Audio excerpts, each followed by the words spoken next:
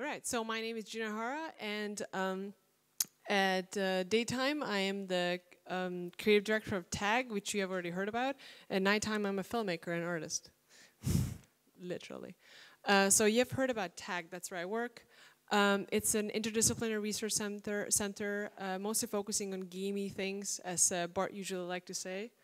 And today I would like to focus on two projects, or two kind of projects that we usually do, and these are very fast iteration projects. And one of them is Critical Hit, the other one is Gamerella.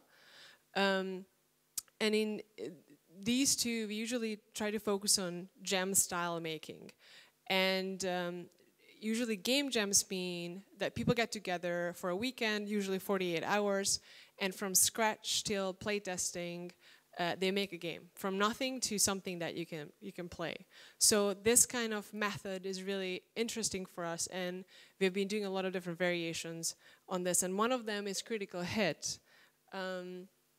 That is a 10-week-long incubator that we run in the summer in the last 4 years. And it's quite a big operation, so it has quite a big team. It comes with a flat hierarchy of co-directors and a big support team, and even some extra volunteers themselves. And the most important part of the whole thing is the participants themselves. We really focus on trying to get as diverse team as possible, participants as possible. And I mean not just personal backgrounds, but as well professional backgrounds. We don't just look for artists and game makers, but we look for, you know, dancers and people who are really good with crocheting. So we really want to put that diversity in every axis possible. Another very important part of the process is the mentors, who are also not just diverse, but very professional. And we're lucky enough to be in Montreal.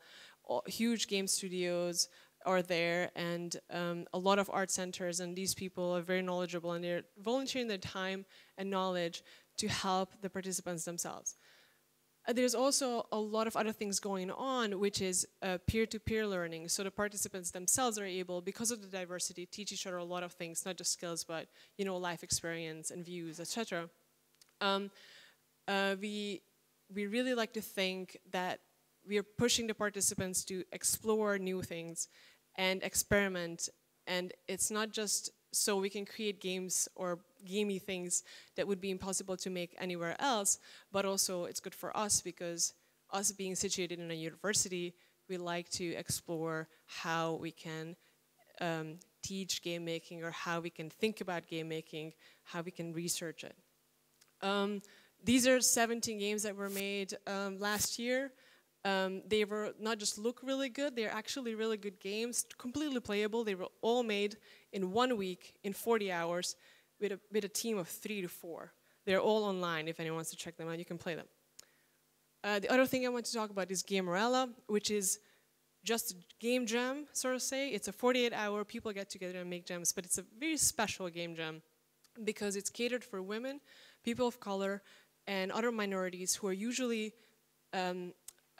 not welcomed or in academic or game spaces. So we are trying to create an environment where they feel welcome and comfortable. And it's not just the jam, it starts much earlier. It's workshops that are all free, are accessible, they're all online. They're taught by a lot of women in the industry, and they are very basic, so anyone can join in and pick up skills. And not just skills actually, but confidence as well. So often people realize, oh, this is much easier than I thought. And in addition, they meet people who are also interested in games. They don't have any gamey friends, so, you know, team building starts right there. Mentors, again, I can't emphasize it enough. Diverse mentors, knowledgeable mentors who are happy to share their knowledge. It doesn't matter, there's no stupid question. And another very important thing in this particular environment is no pressure. So we don't give out best game prizes. And we make sure that people sleep and people feel comfortable. We have sometimes blanket forts. We had a kitten last year to make sure everyone feel, you know, comfortable. And on that note, I wanted to mention the things that we have done this week, and our other TAG members who are currently in Montreal over there. So we have a few games that you can try out over there and upstairs, and a few that were made in Montreal.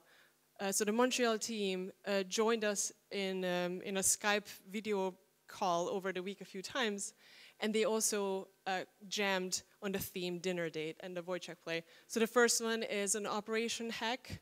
It's a dinner date where you have to operate someone. The second one is a Twitter bot that is tweeting the name of Wojciech, the character.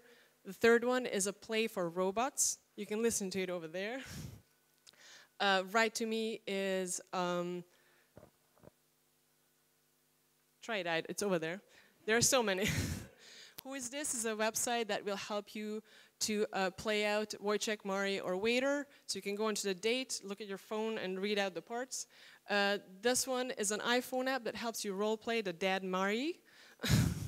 You can guess what it does. And the last one is this really cool hack, which is an eye contact insurer. Yes. So you are supposed to have a dinner and have a perfect eye contact with the person on the other side. So these are the things that we can do very quickly that allows for lots of experimentation and, you know, stretches your mind and your skills. And that's it. Thank you.